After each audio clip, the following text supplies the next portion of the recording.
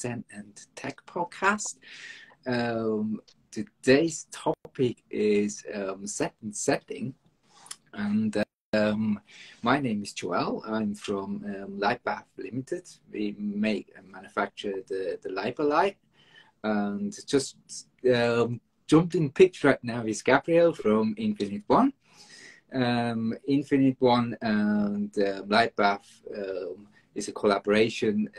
We made that podcast together, and the podcast is all about technology and combination with holistic practices.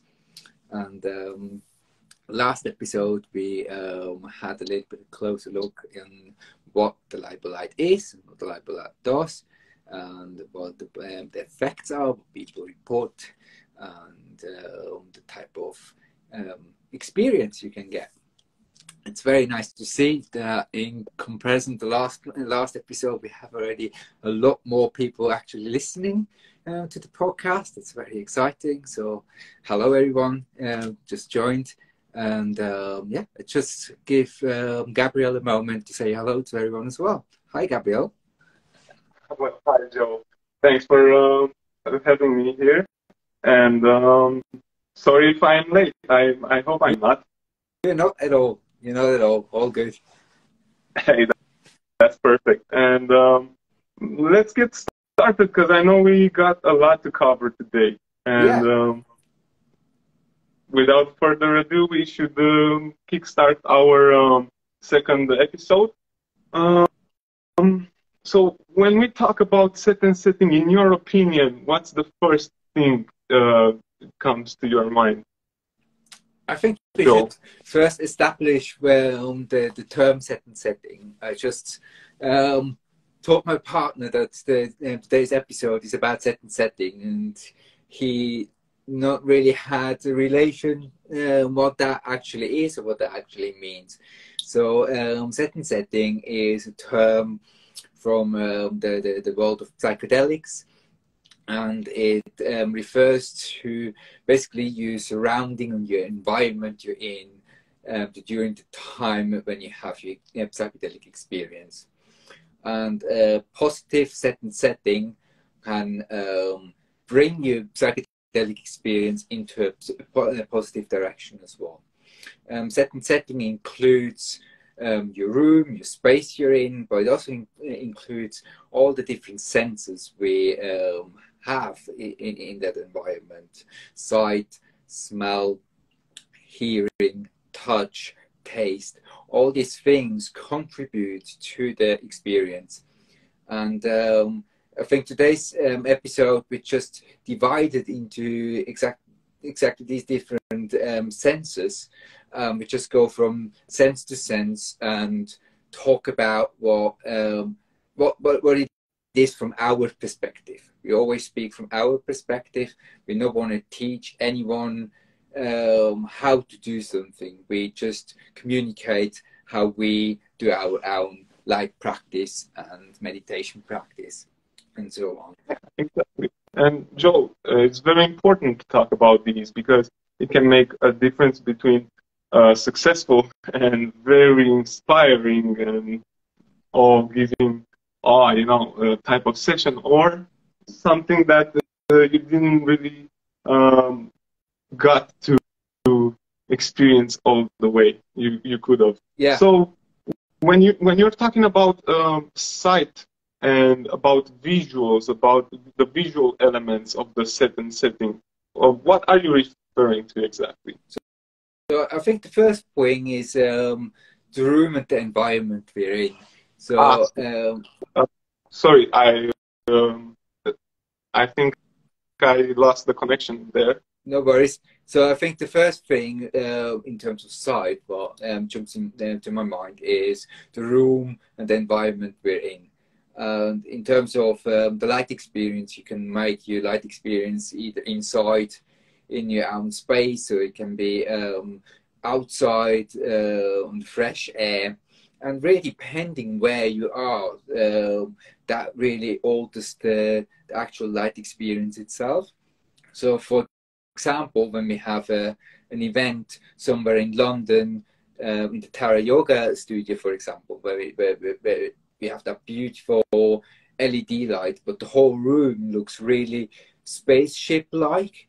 So that gives a complete different feel when you enter that room, and if you enter that space of light and going that experience, compared when you do it outside, for example, in the woods or somewhere in the fields where you are surrounded by nature and you have the smell of nature, the sound of nature. So I think that's one important part of sight. But I think in terms, when we just stick to the room itself, there's the factor of light. You have dim lights, you have indirect lights, you have candle lights.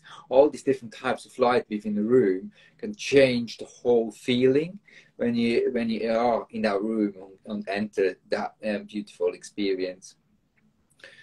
That's the first thing jumps in my mind. Is there anything else you think in terms of space of room is important? Yeah, I mean, it all comes down to preferences. I know some people who cannot stand the dark, like pitch black, and they would also like to have some atmospheric light, like something for the mood to set in. And that's perfectly fine. You can adjust the light and sound experience accordingly by increasing the intensity of the light if the environmental light is very intense, I guess. I think it's just important that the room light is on a little bit on the darker side. As you said, it doesn't have to be pitch black, but then better the contrast between the brightest light the light emits, and when basically the light is complete dark, when that contrast is the biggest, then you have, of course, the best experience with the light experience itself. So the flicker effect is the best when it's complete bright and complete dark. But as you said, you don't have to stay in a pitch black room, so it can be just a little bit a dimmer surrounding. So if you do it outside, it has to be, of course, maybe in the early morning or really towards the evening into the night. And if you do it in a room, then you can adjust the room light a little bit better.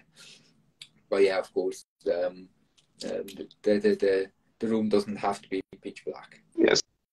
And also, when you're talking about lights, I'm also thinking about light preferences. And for me, there's also, I always prefer warm lights, the ones that are going more towards the golden spectrum of the colors instead of, blue. So I think the warm lights, naturally red and orange tones in light, automatically make you more calm, and towards the evening it just kicks in this circadian rhythm where you just get a little bit tired, and so that's why it's important that you lights in your home, that you towards the night always go warmer and warmer to the point where it's really a dim dark light, so that you get naturally more tired, instead of just before until you just going to bed you have your whole house completely white and bright. On the other hand, doesn't mean that a good room for light practice has to be always red and yellow. It can be also a bluish tone, but I would suggest more to people who have maybe a morning routine with the light, use a little bit more colder light tones to actually activate their body and their mind instead of really calming it down. But I think also color changing lights can make a very interesting environment. So these RGB colors are very interesting to make quite psychedelic rooms and surroundings.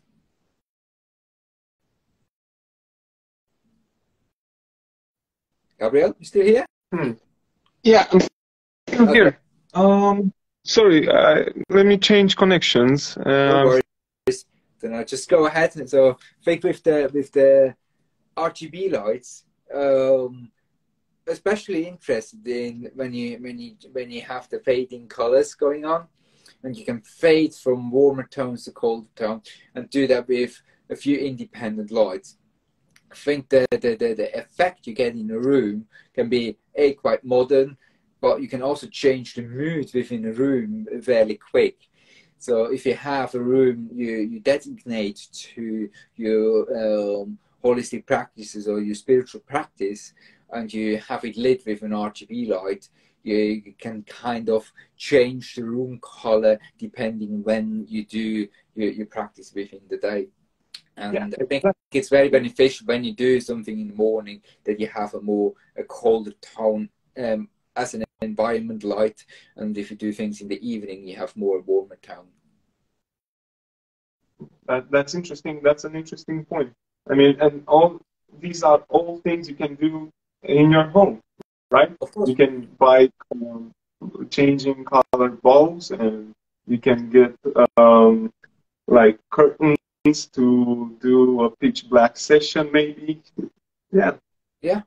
And also outside, I mean, it's really depending in which environment you are. So when you are somewhere on the beach and you have maybe the sound of the sea and the birds, and that's a complete different environment compared to the woods, where you maybe hear the woodpecker going and some winds going through the trees. So that is a complete different relationship to your surrounding. And yeah.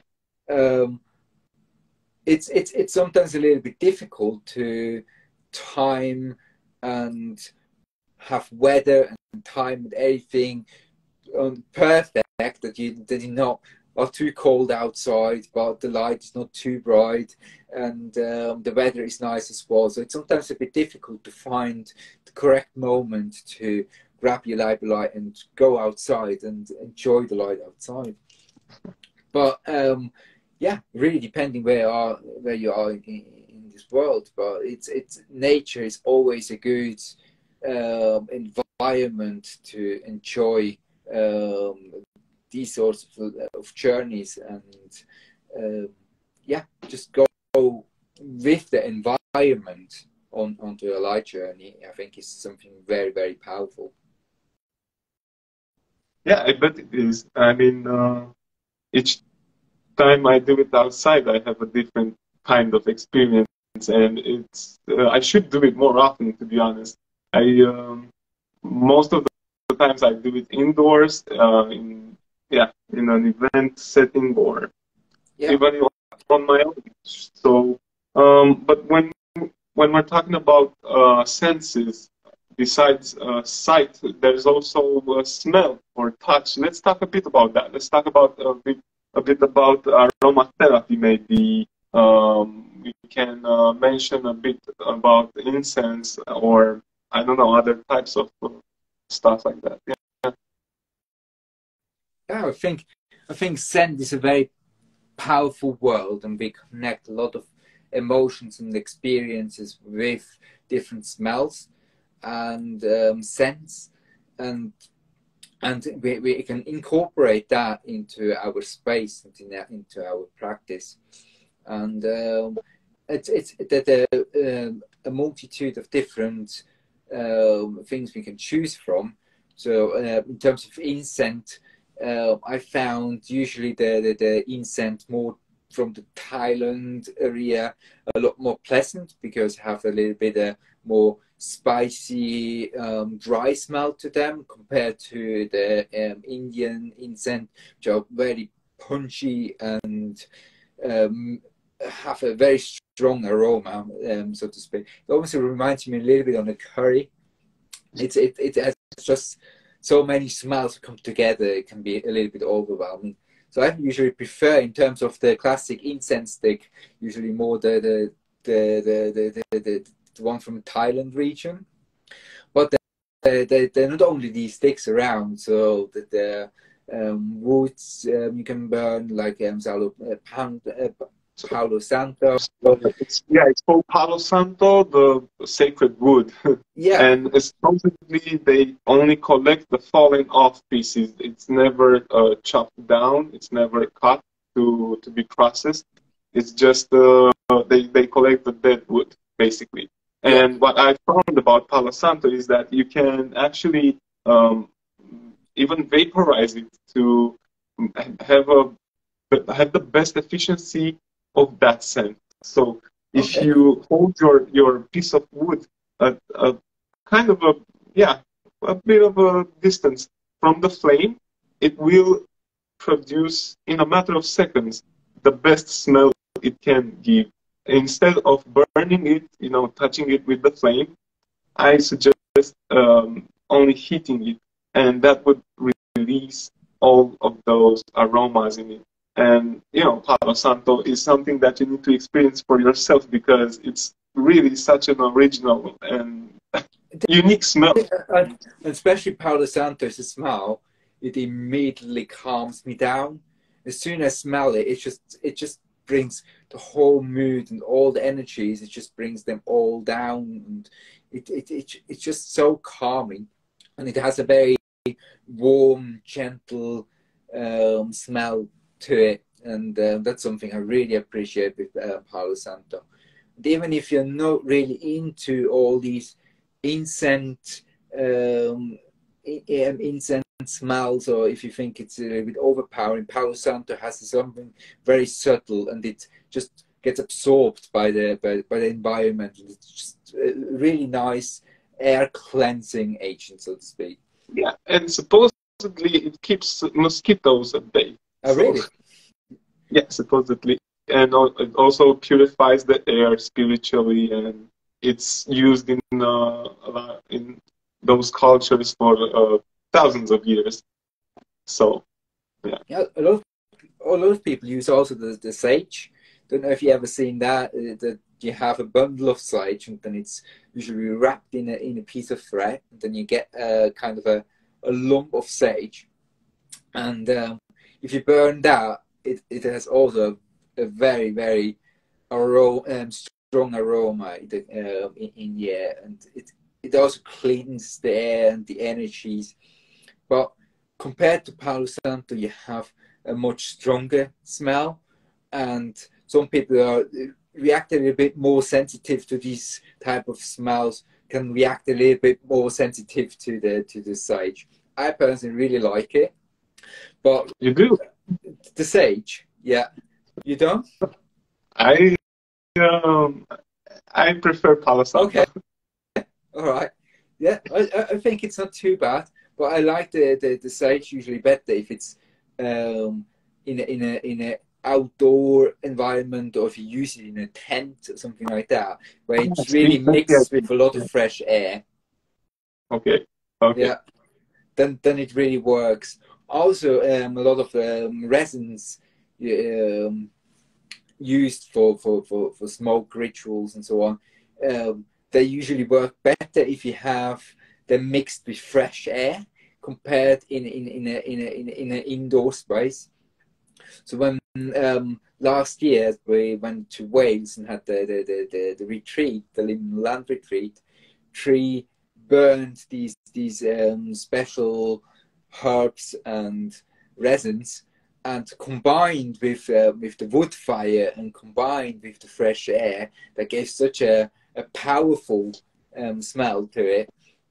Or if you would do it just inside in your living room, it could be a little bit overwhelming, I think. Yeah. Awesome.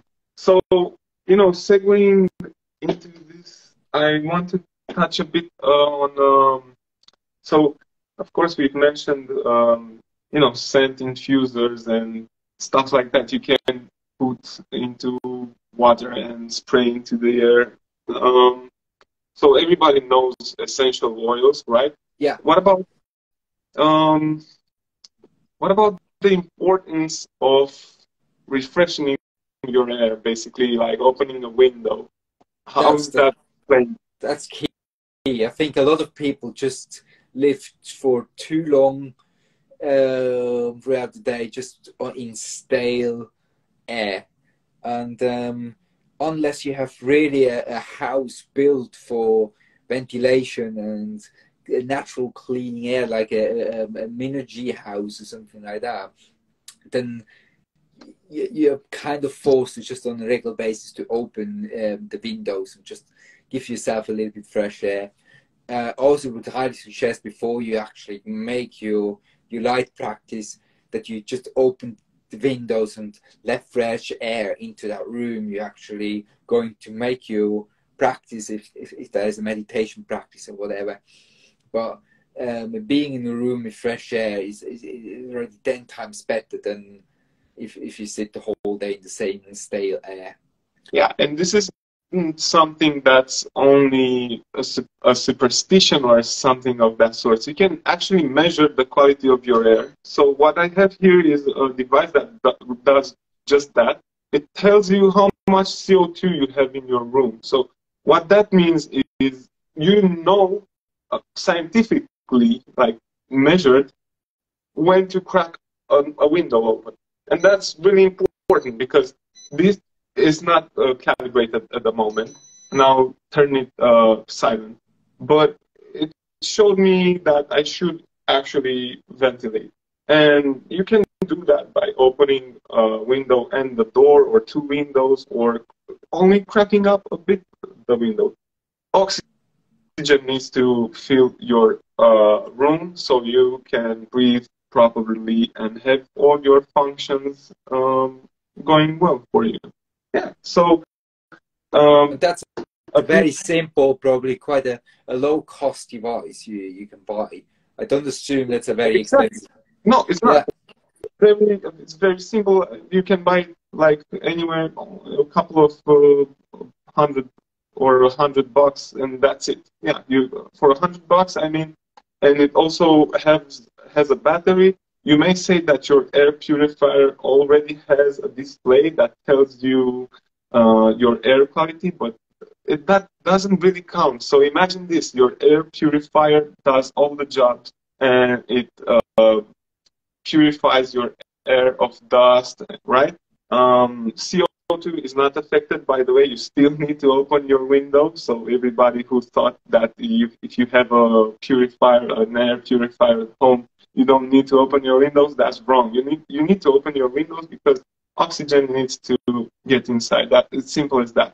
Nobody has an oxygen generator at home. Only a spaceman have that. Yeah. So yeah. So you can measure it independently with one of these bad boys. It's very cheap, very easy to use. You turn it on, turn it off, and it also can alarm you. It can tell you if there's a gas leak. So depending on what functions you get, you can also find out if you have a gas leak inside. And that's really, that's really powerful because it's nothing that you can sense before it's too late, most of the times, unfortunately. And because you can measure your air, you can also purify it. I'm just going to mention it. There are a few ways. So, of course, the classical air purifiers with HEPA filters, we all know them. They look a little bit like this one, although it's not this one, but they do look a little bit like this one, and you have to change the filters. Nobody does that, and nobody thinks what's the repercussion of that. I am here to tell you that's secondary pollution. So instead of catching dust, your purifier might spew out a few more particles than you think. So we have a few versions. This one you can mount inside your car. I'm just here to mention them. And this one you can even catch all the particles. It has a low energy active field. So all the air all the dust catches onto these types of system. It's really advanced. Maybe we'll talk a bit about it in the future. I think it's unique on the market. There's no other costs for it. So it's something on the long term. And it So really would you plays say that? yeah. So would you say that when you have an air purifier like that, could that contribute to your sacred space in terms of just removing bad particles out of the air and just refresh the air, in a sense that, of course, you have to open the window and get some fresh air in, but the air purifier itself could just take over and remove certain particles flying around in the air and have a dust reduction in that space as well. Because what happens is you open a window and pollution comes in sometimes if you live in a polluted area. And those particles can be tackled with an air purifier. Yeah. Oxygen needs to be replenished by opening a window. So it's a constant, it's not really that deep. It's really simple. Well, and I think it's quite an interesting thought that you basically, before you start your session, that you open your windows, cleanse the air, clean the air out, and then after that just turn the air purifier on for a few hours and just have the filtered air, so then you have high oxygen in your room and also filtered air, so all the potential particles in the air you brought in from outside to the inside, especially now when we have beginning spring and all the pollen is flying around and some people reacting a little bit more sensitive to that, you can also filter that one out. So if you have maybe certain breath work exercises you want to do, you do it in the best possible air, and definitely contribute to a good air quality within the room. Yeah, exactly. Yeah, that's very interesting. I have that for for quite a few years now. It's nothing new, but I quite like it in terms of oil diffusing. So it's that thing where you just fill up with water and then you add some oils, and with an ultrasonic system it disperses water and then it comes out at the top. And I really like that thing because compared to the candles, it's a very safe way to use these oils, ethereal oils in your space without have to burn any candles and increase the fire risk in your space. Exactly, because a candle flame would burn your oxygen and give you more CO2 and would contribute to a lower quality air. But in the same time, what you're using, it actually it increases the humidity in the air, which lowers your fine particles in the air. So that's also kind of an air purifier, which cleans the air of dust. Okay. So you don't breathe in. Yeah, it's good. Yeah. So that the little water particles bind to the dust particles, and it's an interesting point. Yeah, I've never thought about that. Yeah. The only disadvantage on that particular device is, I think, the noise. So if you really do a spiritual practice where you need some silence around you, that always has a little bit that watery and humming sound going on. So I personally think sometimes that's a little bit annoying.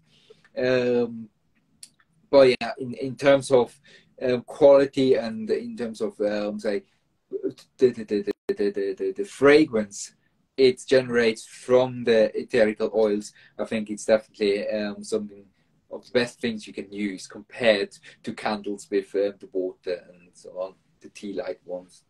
Yeah. So what you need to take away from this is crack open a window. If your area is polluted, you can do something about your quality of the air. But anything that contributes to you relaxing even more into the session will bring a higher quality of your time spent there. Before we move on to the next point, I just want to add something to the smell as well, and it's that we connect emotions and memories with smells. And you can, in aromatherapy, you can really target certain smells with certain emotions. And it's very interesting. A few years ago, quite a difficult thing happened in my family. And my mom was wearing during that time a certain scent on her with sandalwood, and I kind of connected that smell with the with that thing that happened in our family. So nowadays, when I smell exactly these tones or these fragrances, I kind of get sent back to that difficult time my family had. But that also works with positive things. So when you, for example, smell, I don't know, molten chocolate or a certain type of food or something like that, you immediately get transferred back into that happening, and you can really utilize that mechanics in your spiritual practice or in your light practice.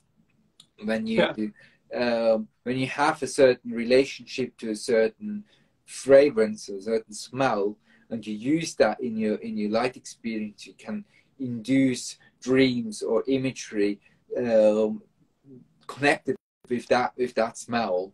So it's a very powerful tool to use when you do your light practice. Just want to add that to the smell thing as well. Yeah, and for anybody, it's going to be different. For me, it was Palo Santo. For someone else, it may be eucalyptus or lavender. Or who knows? Yeah. So whatever gets you started on your journey, you need. You don't need. You actually should enhance, or you may enhance, or you can do all this stuff that can actually help you immensely without even thinking about it too much. So moving on to touch, we can say a lot of stuff here, but we are talking about stuff that will help you relax more or help you get rid of any physical discomfort. So when we talk about touch, we immediately can think about massages or practices that help you relax. I'm always into more of a deep tissue or chiropractitioner guy. I always go for that, but I know that some go for more subtle stuff. What's your take on that, Joel? So in terms of people approaching me and asking if they can combine the light with their practices, I think I hear often Reiki, just classic massage. I think Reiki is a very interesting field with these energy redirections. It's a very subtle but very powerful practice, and I think it could be greatly supported with the light. And I know someone who has a massage practice and has a LiBa light as well, and she reported back to me that it's a very powerful tool when you work with people who struggle to get in that headspace of a massage, relaxing.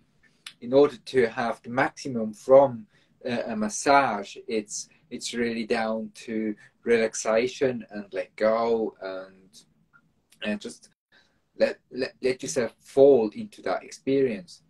And some people just struggle to switch that headspace, to just turn the head off and just let go. And she told me that when she used that light and the LiBa light before the massage itself, that these people are just a lot more relaxed and open to that massage therapy.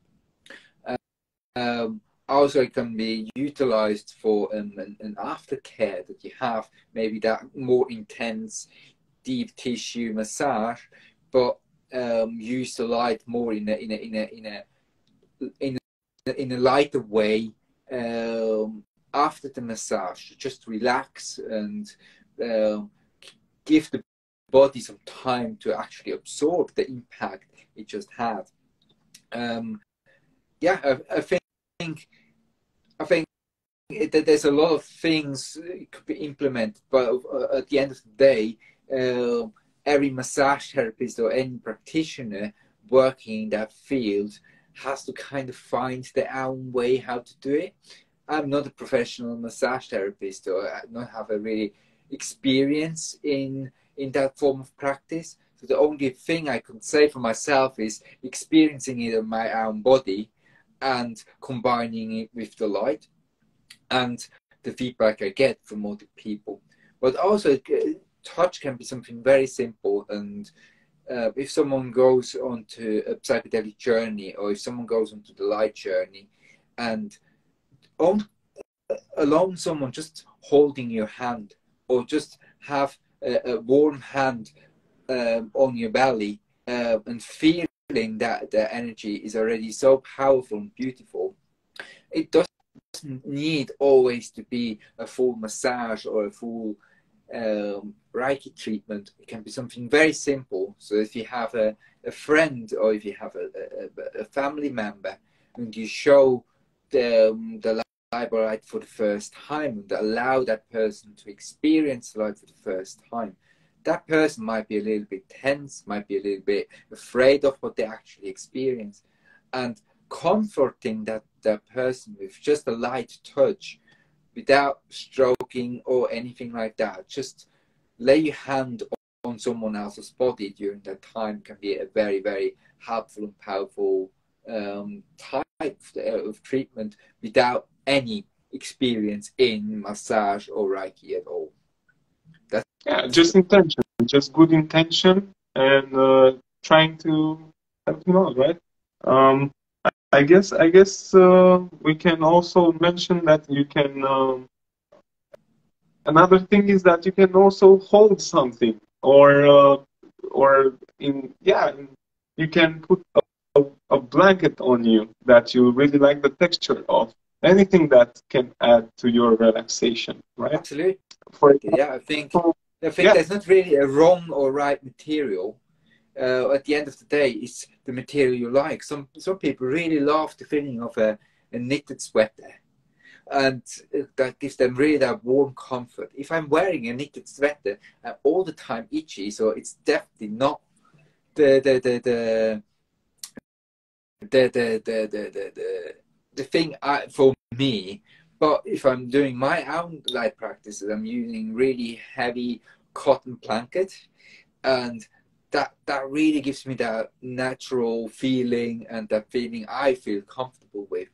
Some people lie on a sheepskin or on a sheep's fur and experience the warmth of that.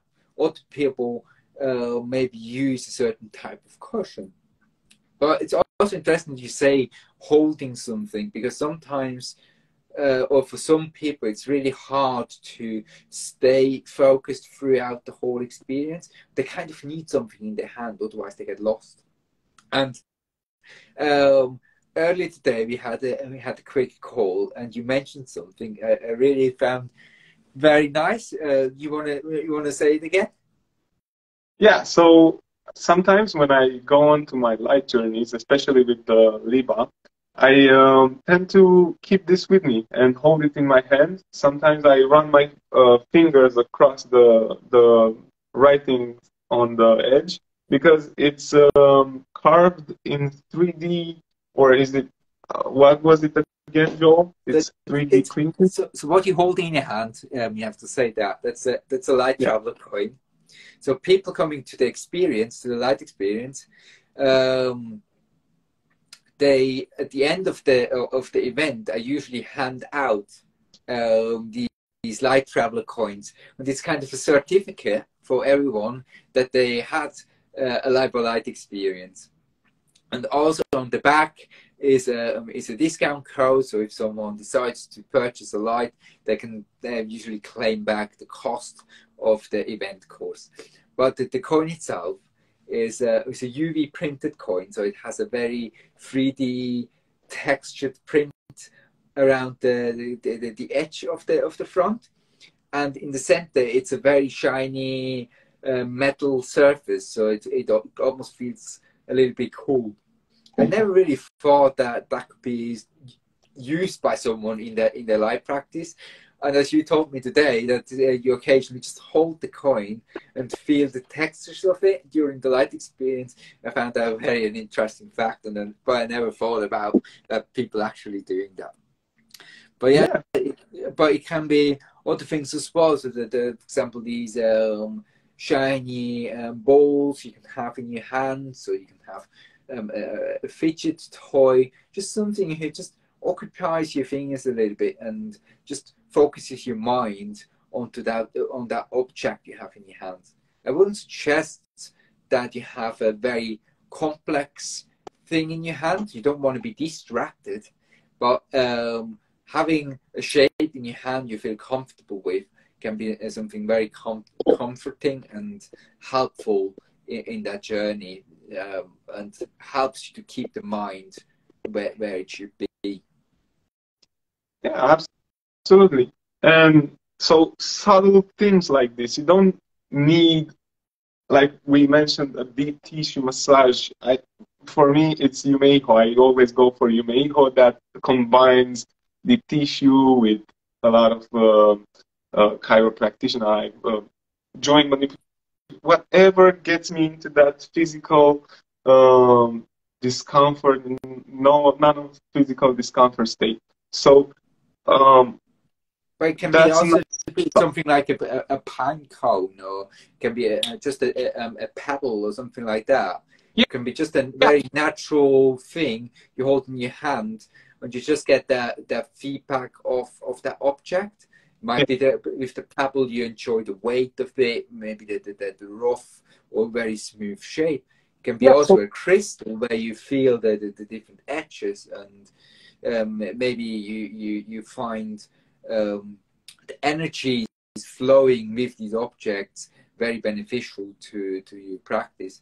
And that's basically the main thing what it's all about when you speak about touch and becoming getting into a relationship with objects you're holding in your hands during your spiritual practice. Yeah, I mean, anything that gets your imagination going, I guess, and gets you into that flow state, maybe. And you mentioned Reiki. We mentioned holding stuff in your hand. Other subtle stuff like that might be, you might find relief, like pain relief, that can actually help you with your light journey by using red light. So a device like this one for starters might be good for you. So it's a light bulb. You put it near the area that you are experiencing pain in. So may that be your neck or may be your knee, and you hold it for 10 minutes. And quite to be honest, in the first seconds you really feel the heat, and it really does its job. You get a lot of pain relief out of it. I mean, not a lot, but it's enough to say that it's worth it. Because sometimes you cannot get the pain out of your sciatica, and I use this for that. Yeah. So I find it very these things, the combination makes it, I think. And it's if you just rely on that one thing, it's a very narrow band you actually set when you have a full spectrum of different things you introduce in your space without making it too complicating or too much. You can also start combining these things. So going back to the smell, so you can introduce smell and incense you like. You can play with the light, that you have a gentle light. And then if you also introduce some red light therapy. But I found the other day something very interesting. I think everyone's seen it meanwhile on Instagram. But there's, I think it's called a Shakti mat. Have you ever heard of them? Yeah, those spiky mats, right? Kind of spiky mat. I never tried it, but I'm really interested to feel the effect from it. And I just always intrigued if I see things like that. And it's for people who've never seen it. It's a mat, and I think it's made from plastic. It has some slight spiky rings across the whole blanket, and you're supposed to lay on it or have it in your neck. There are also some sets where you have a combination between a cushion and that mat, and then you just basically lie on it, and it should increase the blood flow in your body and direct energies, or say distribute energies throughout your body. I never tried it, say again, but I'm really intrigued to try it. Have you ever tried it? I haven't tried it. I want to. Again, I can only imagine how it feels like, because I've used something not really similar, but in that area of application. Okay. So this is a back support. It's adjustable. You use it like so, and it's also spiky. So this model, you can find various models. This one is spiky. This one is not. I'm tall as fuck, and I need support for my back. Usually, I use this once a week. So I crack my lower back using this, and then I go on with my day without any pain. So if I am experiencing a bit of tension in my lower back, I use one of those in combination with the light session, because I don't have the patience to just sit on it. Nobody has the patience to. So in the same time, you also do another type of therapy. I am always about combining stuff like that and efficientizing the time. Fantastic. I think we can move on to more the taste side of things. And in terms of taste, the first thing that jumps in my mind is food. And I think it's always interesting to hear what people eat and drink before the light experience. What is your personal favorite, or how you handle food and drink before you go into a light experience? So before a light experience, I don't eat a lot. If I eat light, only fresh vegetables maybe, or a light meal. But I can see how, if your favorite food may be McDonald's and you haven't had McDonald's, but I don't know. I feel like shit after eating McDonald's, so I don't recommend eating that. I feel great before I go, and then after I went, oh no, why? Yeah.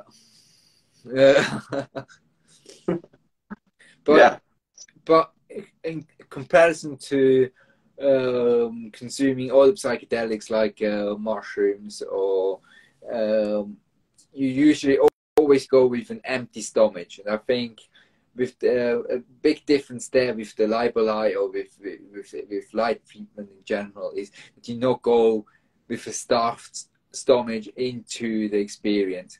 You eat something that you feel comfortable but not heavy. That's usually my suggestion I give to people. Yeah. So I would suggest, when you eat something, that you eat rice, maybe with some chicken or tofu, just a general light meals with flavors you feel activated and makes you happy and healthy to a certain extent. If you're you're full of food and you're lying under the light, you might actually be taken out of that experience because of that. Because you're not because you're feeling something physical. I always tend to lie under the lights and have my experience when I don't have any discomfort. May that be if I'm hungry, if I'm very hungry, I might want to take to take care of that first. Again, if I need to go to the bathroom, I might want to take care of that first. I don't want to receive a phone call while I'm having my light experience. I want to be relaxed and not have any worries or needs to be taken care of. So I think when we talk about foods and how you can augment your journey, so yeah, keep a healthy diet, but also keep away from alcohol.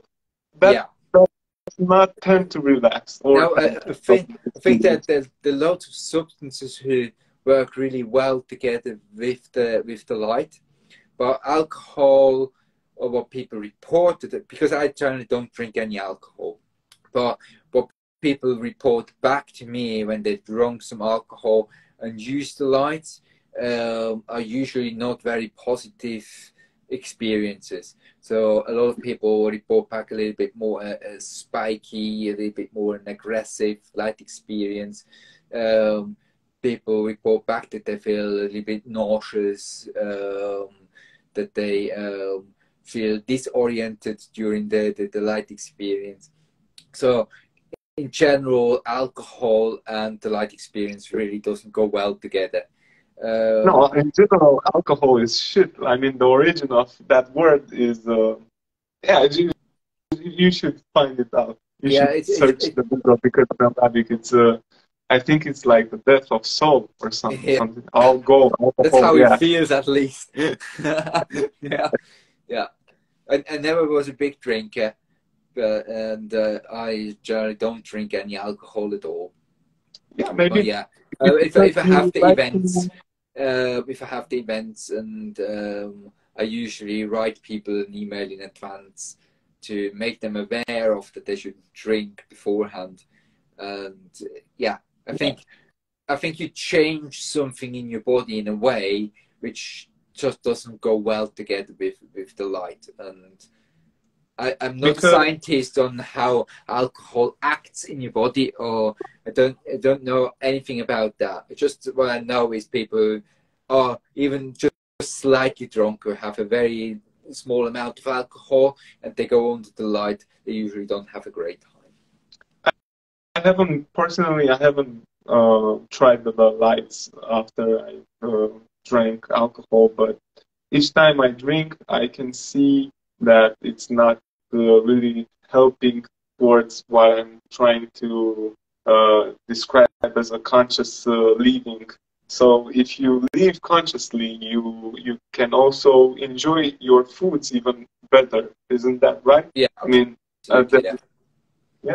So alcohol takes a bit of that away. So leave alcohol aside. Let's talk a bit about conscious eating, for example. Yeah, I think that's a really great point. When you have if you have a meal on the evening, you have your light practice, and conscious eating is really something you can nurture your soul with food. And during eating, you really ask yourself and become aware of what you actually take to yourself, and you absorb all the sensations from mouthfeel, warmth, texture, and everything what you experience during eating. And also you become really aware of what food actually is doing for you. That you give yourself power and energy, and that you allow your body to transform that food into something else, into and nurture your soul with food. And if you eat a meal and have planned afterwards making a light experience or a light session, I think conscious eating can be a great way to introduce that practice and introduce yourself into that headspace, and just basically sit down and turn off any television or TV shows or YouTube and just eat quietly your food and consciously consume the food, and don't overeat, absorb your body how it feels to absorb that food. And that can be a really great gateway into the experience you have afterwards. That's my personal experience with conscious eating. I mean, that's my experience as well with that. And while we're on it, let's talk a little bit about tea, because I used to, just like aromatherapy, I used to discredit tea. Such a ignorant guy. I think tea is amazing. I think that you have tea allows you to make very easy a ritual about something, and you can go really into details with tea ceremonies, from Japanese tea ceremonies where the whole preparation of tea and consuming tea becomes a whole evening experience. But even if you just keep it simple and you prepare for yourself a tea, the act of making tea and consuming tea can be already so a beautiful ritual around that, and can be a great preparation and framework for your spiritual practice you have afterwards, if you like. I think all these things we've been talking about is all about basically building yourself that framework that you yourself feel comfortable and relaxed before you enter into the light experience itself. And tea, first of all, you have all these different flavors available of tea, but it's not only that, it also goes back to touch. When you hold the warm cup, you have the sensation of a warm cup in your hand, as something very calming and very gives you a very secure feeling. If you combine that maybe with cold weather or something like that, it also can be memories you come up with that. So I don't think it's all about what tea you drink. You can be simple English breakfast tea if you like, but at the end of the day, if you just make a ritual around making your tea for your space, and when you enter your space, you consume that tea also in a very conscious manner. It just brings your thoughts and your mind to that central point. Yeah, exactly. For me, tea, just the act of making it and drinking it slowly, or enjoying it. It's a bit of, I use it to get out of that work headspace. Yes, it's just that transition period from a very busy head into that calm and more soul-driven space. So that you have to kind of build that transition, and having a form of tea ceremony, if that is just making or boiling the water and pouring into the cup, smelling on the tea and start drinking, it's a very simple way to do it, but you can extend that to a much bigger thing like a Japanese tea ceremony. But in general, just the act of making the tea and being exposed to that sensation and sensations is already enough for many. Yeah. Right on. And I also have a few clients that also like to smoke a little bit with that tea, like vape a little bit of CBD maybe. Yeah. So I think CBD is a very interesting thing. There's a lot of misunderstanding with CBD out there, because CBD became a very fashionable thing. So we find it meanwhile in almost loads of different products. And I think CBD in your mascara or lipstick is just barely usable at all, but it sells it really well. And often CBD products have an CBD extract, so they use the hemp flowers and reduce the hemp flowers chemically to just the CBD, and you end up with a white powder. And that white powder is mixed into drinks and, for example, gummy bears or other foods. The hemp flower in general already contains so many beneficial terpenes and contents who calms you down and have a really holistic purpose. And if you just boil it down to the CBD, in my eyes, you lose a lot of beneficial parts of the plant. So if consuming CBD is something interests you, I personally consume always the whole CBD flower. It's a hemp flower. Yeah. It's the hemp flower. It almost looks like normal cannabis, but it's just from the hemp plant. It has a very small amount of THC. It's usually 0.17%, so it's nearly nothing. But I usually put it into my vaporizer. There are lots of different vaporizing devices out there. You can buy a really expensive one. You can buy rather cheap ones. There are also quality differences there. But in general, when I vape the vape flower, you have the full experience of the actual hemp flower.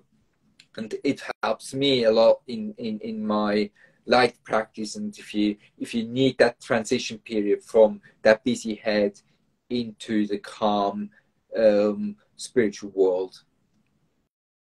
Yeah, in all my research, I found that you can also put in that dry herb vaporizer. You can put in lavender, you can put in eucalyptus leaves, maybe hops,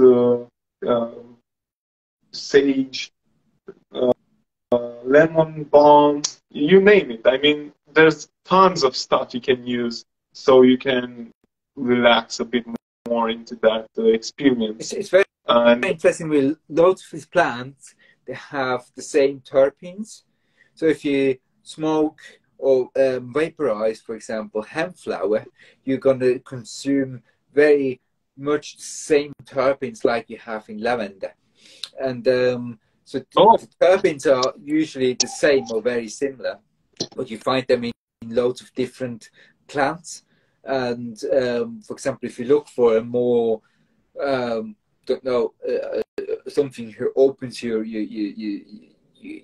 breath and your chest area, and you vaporize eucalyptus, that can be a very powerful plant to consume, I think. So it doesn't need to be CBD or hemp or cannabis or whatever. There are loads of different plants you can consume that way.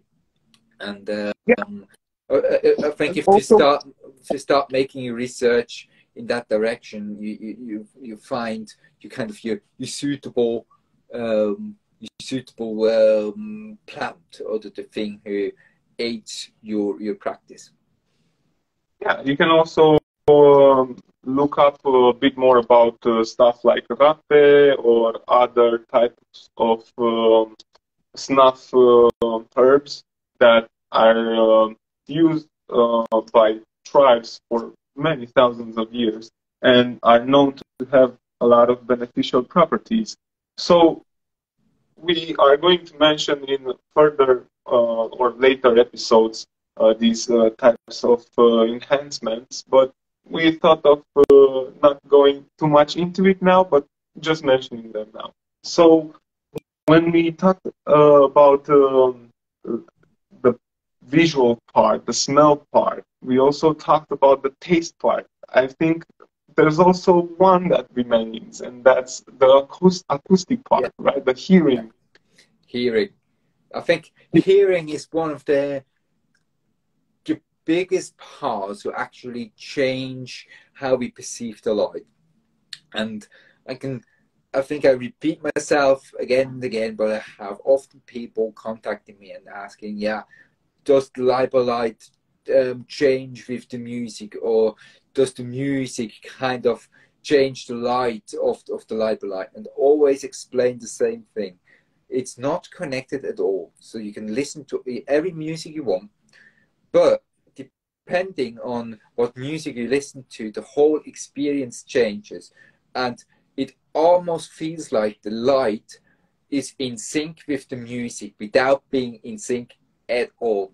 So it has something to do with the brain waves who listen to music and also absorb the light frequencies, who automatically go in sync, and maybe where the mind starts finding patterns as well in musical rhythms, and finds connections to the light rhythmic as well. But it's absolutely bizarre that you can have a device playing a certain frequency and you listen to music, and what you absorb visually is so complete in sync with the music without being technically in sync. Exactly. Yeah. Yeah. And also, if you work with sound healing devices like the crystal singing bowls, they have a certain frequency. And if I work with James in Halifax, he plays the singing bowls, and I have the lights going on with the client, and we always combine the Schumann frequencies with the 435 megahertz singing bowls, and they seem to be really resonating with it together. It's sometimes very interesting when he plays the singing bowls. They almost have a binaural beat effect, and together with the light, it almost seems like that the bowls actually change the light, or it kind of acts as a remote, so to speak, but just because they're very similar frequencies. But yeah, if you listen to psytrance during the light experience, it gives you a complete different light experience. It can be very psychedelic, it can be very visual, it can be very fast. Yeah. Compared to, for example, white noise, where you just enter an empty space and just enter a void, so to speak. And I think music is such a powerful medium to work, especially with the lights together. Yeah. I mean, you said it. It's amazing when you have your LiBa going into sort of a synchronization with the sounds that you are playing, with your favorite tracks. It's something extraordinary. I thought it through many times, and I think it has something to do with the tendency of systems to synchronize in our universe.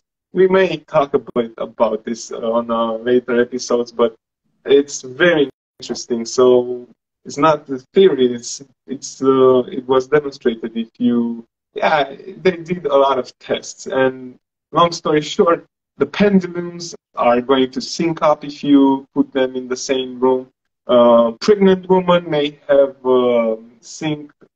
they may sync up their menstrual cycle, and all sorts of weird stuff are happening on this planet Earth. So, yeah, I mean, it shocks me that LiBa is capable, or not capable, but it shocks me the effect that it gives with your own music. LiBa is going to carry you through your desired. Yeah, but it kind of goes in that sync without being in sync at all. It's just your perception of the light, and I think that's a very important thing. What you learn when you use the light on a regular basis, it's all about the perception and not really what the light is reproducing. So you can kind of use the same program on the light, and the experience is always different depending on the day, depending on the time, depending on your mood, and yeah, music is an incredible tool to guide you through these spaces. But it's not necessarily always music. It can be also just absorbing absorbing the sounds in your space. And sometimes it's also just very beneficial just to listen to just your surrounding and just observe what is actually going on around me, without actually judging it and without actually questioning what you absorb. But when you're in nature and you lie down, I think it's not the best thing to listen to music in that sense. If you listen to nature and listen to the birds and maybe to the wind and the sensations connected with these sounds, and combined with the light, that can go in a very intense experience. But yeah, absolutely. Or some people really like to listen to just certain sounds, or don't know, they feel comfortable when they hear someone doing something, or it's just that thing. At the end of the day, you just have to listen to the thing that makes you feel comfortable, and be a little bit brave and venture out and maybe just use sounds and music you normally wouldn't listen to, just to bring you out of that little bit out of that comfort zone occasionally, just to allow yourself to experience something different. Yeah, and sound is such a powerful thing. It's a vibration, a mechanical vibration, and that can be, as you said, transmitted through the air, and you can feel it. You not only hear it. And by feeling it, you experience it in such a unique and different way. You mentioned me once about your vibrat pad that you made by yourself for yourself. Yeah, it's a platform. Yeah. And it has bass resonators inside, so bass resonators. So it's not an actual speaker as we know it. It's basically just the driving part of the speaker. And the thing, the box, or the thing you attach the resonator to becomes kind of the speaker. And I built a platform with these speaker resonators inside. So when you lie on them, you really feel all the bass notes of the music. These things are also used for game simulators, that when you drive around with your car, that you actually feel the bumps and jumps your car make. Or it's also used, for example, in home cinemas, that you have that haptic feedback of the music when an explosion is going on. And I found it such a relaxing thing for my light practice, just laying on that platform and feeling the sound, and having that additional dimension with sound, without having to listen to loud music. So it doesn't have to be loud to be felt. So when you have when I stand next to that platform, you barely can hear it at all. It's just suspended on foam, and just the vibrations are going on, and you just feel it when you're actually going on. I think I sent you a video a couple months back with the platform on the ground. It looks completely normal, nothing suspicious. And as soon as I placed the water bowl onto the platform, you could see all these vibrations and waves within the water. So it's a very powerful tool, and it's very low cost to make. So everyone interested in that thing, you more or less need a solid wood board for wooden for big rubber pads as feet, and these resonators. These resonators start with about 30 odd pounds on Amazon. So if you really want to make a low-cost system, a vibroacoustic system, you are in the game for less than £100 if you're really interested in that field. The more you spend for your resonators, then better they get, of course, with representing the different frequencies. But as an experience, you can come away with quite cheap resonators, I think. But yeah, I love that additional dimension in my light practice, where you just really feel the sound, and it almost goes back to say that the shamanic drumming. So these big drums, where you really feel that dum dum dum dum dum dum dum dum. Yeah. And these deep vibrations, they have such a calming impact onto the body. It's funny enough, these patterns, they usually are in sync with our own heartbeat or with our own breathing rhythm. And I think these sensations with the sound vibrations, they bring us back to this sensation, how it feels to breathe, or how it feels to feel the own heartbeat, and these vibrations we have in our own body. And if you lie on a vibroacoustic platform, these vibrations kind of mimic the exact same thing and make you aware of your own body vibrations. I think that's I think that's at the end the effect of it. And I'm not an expert in vibroacoustic platforms at all. I just built them for myself because I really like to experiment with it a little bit further. Yeah, and I really, I think you should encourage anyone to try it out because it's quite safe. It's incredibly safe. It's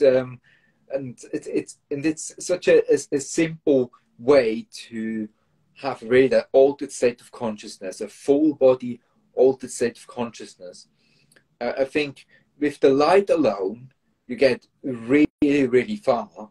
But if you add things like that, where you just get that bodily feedback going, so people who are a little bit stuck in their mind, maybe stuck in their head, then can really accelerate their experience into a complete different direction if they use things like that, but like just sounds, vibrations to actually get that body feedback going as well. Yeah, touch, smell, sight, right? So everything contributes to your experience, even though it doesn't need to be in the to be stacked or to be used in the same time. You can use it before or after. It's going to add to your experience and it's going to help you even more. It creates such a synergetic effect, I think. And it's very important, after we mention all of these, to know how we can bring home, how we can really integrate our experience. And I think that's a really good point. Yeah, I think that's something very important, because it's for example, if you go for a half an hour light experience journey, and after that half an hour, you kind of need something to reflect what you've seen and what you experienced. So one part is definitely capturing as much as possible of your experience in that moment. I personally found it quite easy to forget what you actually experienced and seen. So as soon as the light goes off, I already feel how all these sensations are just flying away. And it's so easy to just jump back into everyday habits and jump back into social media and jump back into go in contact and, don't know, answer a message you received during your experience. But I think it's really important that when you had the experience, you allow yourself the time, first of all, to come back in a really calm way. And second, really use the time to reflect and think about what you've seen. And in order to not lose the information, I would suggest to anyone maybe starting up, or even if you're in advanced point, just record yourself during the light experience and just say what you see. Oh, I see, don't know, it's tunnel like, oh, now it's purple. It doesn't matter if it's a beautiful language or if you explain it beautiful. Just say whatever comes to your mind. And as you do so, you kind of, first of all, you amplify the experience, because you make kind of that loop in your mind where you say what you see, and then when you say it, you see it even more, so you can fall into that experience even deeper. but it's also a kind of a manifestation of what you actually experience. And if you listen to these recordings after the light experience, you can kind of recall the different visions you had, and you don't lose that information, and it's information you can use for the integration part after the light experience. Another way to do it is on the events, I usually offer people just a pen and paper. So when they come out of the experience, allow them 5 minutes, maybe 10 minutes to just come back, and after these 5-10 minutes, I start talking to people. Just move your fingers, move your hands, just get comfortably going again, but come back in your body. But then I invite people to just draw things down or write things down, and that's something I really learned from Tree Carr with working her on the events. And she has really a great way to introduce these art, the art integration into the experience. I still have a lot to learn, but I think it's a great tool, and it's something I really taken with me, and it's always in my event material. So everyone coming to the LiBa event always has a little bit of paper and a set of colored pencils laying next to them, so they can really draw. And it's not about making a beautiful art piece, it's really about just bringing thoughts onto paper. It can be simple words, it can be simple shapes, just to manifest the experience you just had, and allow you to reflect on the experience. Oh, this is what you usually do on integration after the light experience.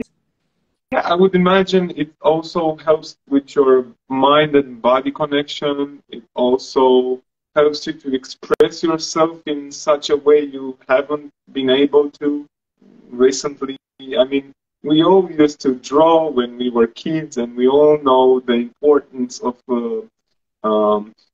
staying young at heart, you know? But we never play anymore. So once you get into that playful mind space, you can take advantage of that and really reconnect with yourself and with your older self, right? With your younger self. Yeah. Why not? Yeah. I come back to the taste after the light experience. Also eating maybe ice cream or a certain type of sweets of chocolate, who kind of nourishes nourishes your inner child, and that freshly born being after an experience can be really beneficial. And it's at the end, it's all about what makes you feel good. And if a little scoop of ice cream gets your emotions going and into a positive direction going, I think that's a great tool. And I think sometimes you can overcomplicate things, and it's always about very, very emotional things sometimes, but sometimes it's just something very simple. And sometimes you just need a simple light experience with a simple integration. But even if it's just a simple light session you do during the week without a lot of personal work, can be implemented into that holistic practice with just positive things, and nurture yourself and your inner child as well. Exactly, and these things are not stuff that you need or you should use only once, and it's not something that you tried it once, you saw how it is, it cured you for life, and that's it. For me, I think these are practices that I need to come back to weekly, if not at least monthly, because otherwise I find myself slipping right back into that old mindset that it's not really that good for me. I know I can do a lot more and a lot better, and I use all these type of practices to reconnect myself with my higher potential. Why not? Yeah. Yeah. absolutely, yeah. So we And had, I think that's kind of it, because yeah, when we talk about, yeah, sorry. Yeah, I think we had all the senses. We also spoke about integration. Nothing in really high detail, but we just went through the different parts. And I think we could summarize the whole thing with, it's important that you're in an environment you feel comfortable with. If that is outside or inside, that you just make yourself comfortable in your space with lights, with the smells, prepare yourself with the correct food, and be well hydrated and all that. That contributes to the light experience and to the whole journey. And just consume things you think benefits the experience, and not alters it in a way where you can't handle it anymore. So there are very subtle plants out there and teas out there you can aid your light experience. And I highly recommend just capturing the light experience in a way so that you, when you do your integration session, that you can go back to that captured information and draw from it and have use from it. So it's not just something you give yourself and forget, forgive yourself and forget. It's something you always can come back to and kind of learn and have personal growth with the practice you do. But that applies to anything. That applies to lucid dreaming, that applies to breath work, that applies to anything. That when you just keep a journal or just record yourself, that you can kind of work with all these things.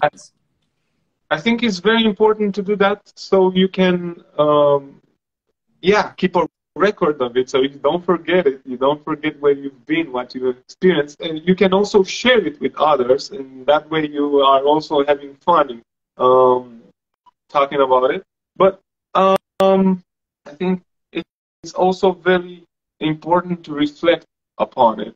So in that sense, you integrate and you activate the true potential of that session, you use it in your everyday life.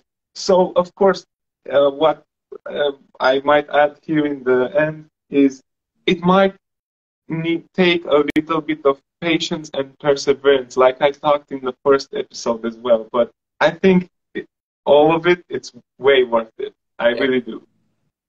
I want to add something to the end, and that's this weekend. We're going to have an event in Manchester with the psychedelic community. So there are still some tickets left for a Saturday and also for Sunday sessions. And the next big one will be the Liminal Land Retreat in Wales with Tree Carr and Brian Morrison. There's different offerings in a beautiful land with breathwork and dreaming sessions, and there will be a cook there who really cooks a delicious meal. Everything happens in a beautiful natural space. You're surrounded from nature and the river, and if you're really looking for a break in your busy life and going on a really beautiful spiritual holiday, so to speak, I think the Liminal Land Retreat could be a great opportunity. And as I said, that this weekend is the one in Manchester, if you're just interested in trying the LiBa Light and seeing if that is something for you, if you want to meet people, like-minded people, and want to talk and discuss and ask questions about it, that's the perfect place to do that. Other than that, if you're interested in the light devices itself, you always can go to lightbath.co.uk. So you find all the equipment and lights on the website. And if you're interested more in if, for example, the red light therapy or the air purifiers and stuff, you can go onto Gabriel's website, InfiniteOne.ro. So yeah, that's about it. I think it was a really nice podcast episode. It just brought everything a little bit together. If you have any questions regarding a particular topic, just ask in the comment section, and we might revisit that in the next episode. And if you have any other questions regarding the lights and so on, you always can contact me on Instagram or over the website. Yeah, I think that's it for today. Do you have anything to add, Gabriel? Yes, I would add that in the you should live a conscious life. That's always good. Yeah. Yeah. I'm going to go now because I want to have fun. It's Friday night, right? It's Friday night. All right. Talk about sound and light and having fun. Having fun tonight. Yeah, I really am going to. Not telling what and how, but you can imagine. Thank you very much, Gabriel. And thank you, Joe. Thank everyone for listening. And I wish everyone a beautiful evening and a nice weekend. Bye-bye.